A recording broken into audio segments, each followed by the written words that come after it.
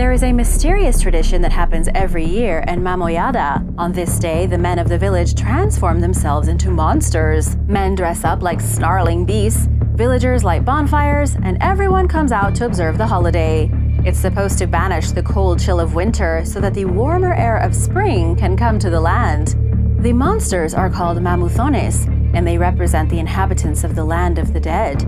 Men put on grotesque masks and cover themselves in thick black paint.